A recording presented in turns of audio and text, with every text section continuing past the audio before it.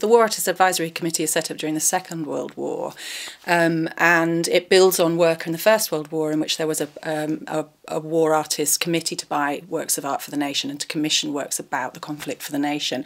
And in the First World War, there was a women artists subgroup. And in the Second World War, they decided to build on that and have an actual committee, and they commissioned women.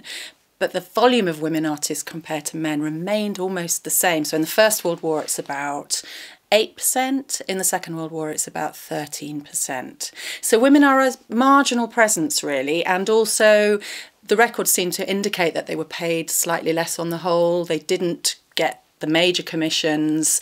They were given shorter term contracts for work that they were doing for WAAC, and also there was only one artist, in fact, during the Second World War who was actually on a salary, and that was Evelyn Dunbar. So for many women artists, actually making war work was more difficult. They were paid less, and it was a more kind of risky and tenuous enterprise.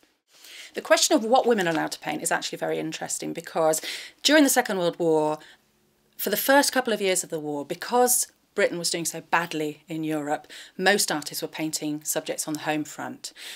Given that, though, that you have to understand that with the proviso that women weren't being commissioned as salaried artists, so they weren't painting, they didn't have the kind of volume of work, they weren't in the environments that the male artists got to paint. And there is evidence, when you look at the work that was produced by the women, that they were steered towards what were considered women's subjects. So there are paintings of not only for civil defence and women involved in that, but Evelyn Dunbar, who was the only woman commissioned as a salaried war artist during the Second World War, painted women canning fruit, and women working as nurses in the evacuated St Thomas's Hospital.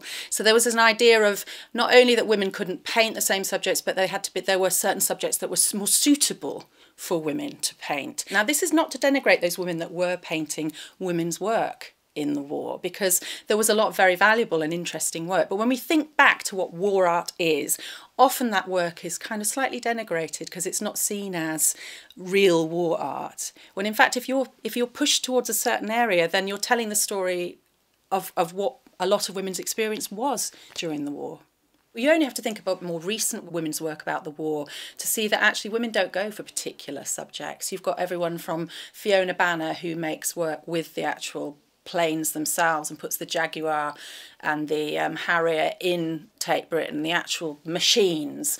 Everyone from that to Frauke Egan, who works with the detritus of the Balkan massacres. So there's no kind of subject that, they're not making nice subjects or women's subjects. They're making every subject that appeals to them as artists. And I actually think that, you know, when we look back at the war, the Second World War, and what was produced during that time, we must remember that women artists at that time weren't given those options. They didn't have the range of subjects that, on the whole, that men were given. And so we have to be attentive of that when we're making judgments about what's important in terms of war work and what stories should be told.